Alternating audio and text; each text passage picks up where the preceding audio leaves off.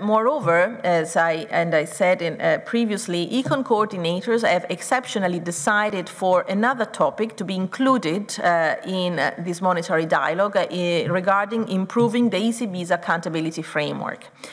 Indeed, in recent years, monetary policy gradually became more complex, with more uncertain side effects and with a greater interaction with other policies.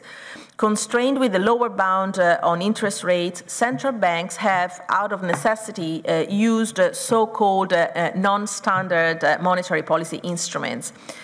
Faced with an unprecedented economic shock caused by the COVID-19 pandemic, the ECB reacted quickly, forcefully, and steadily by employing once again these instruments at an even greater scale. The completion of the strategy review in July marks in some ways the beginning of a new phase for the ECB. We need to reflect on what this revised strategy means for our interaction with the ECB and scrutiny of its monetary policy.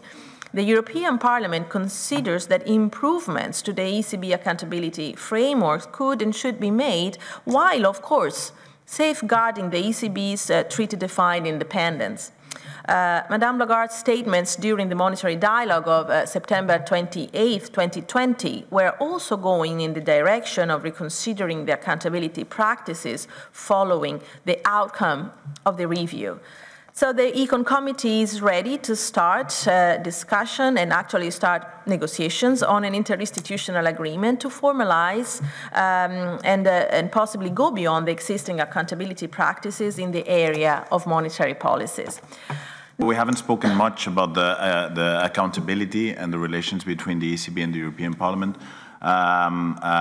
Here I would like a bit to know how do you see the next steps? In your introductory statement you have spoken about to keep certain flexibility, that what matters is how we make things. But I would like to concretely ask you whether you would agree on having an interinstitutional agreement or not, or how do you see the next steps in our relations between both institutions? Thank you.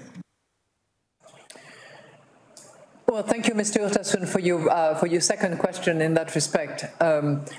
First of all, I would observe that our current accountability relationship is highly appreciated, and that the ECB is committed to deliver on the accountability relationship that we have developed that goes beyond some of the traditional tools that were used in the past. And we're, of course, interested in not only delivering on that and continuing that dialogue that we have and that exchange of views and those visits and those, topical consultations that we have had over the course of the last 2 years, certainly. But I think we should also reflect as to how further we can improve the relationship, how more can be done, and all of that within the parameters of the treaty and in total respect of the independence of the ECB. Those are cornerstones of the relationship that we should have in the future.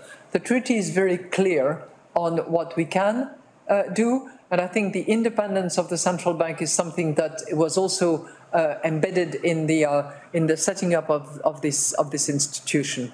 I'm not dead keen on a particular label. And I think that we should be mindful of not undermining the treaty provisions that actually provide for the relationship between the ECB and the European Parliament.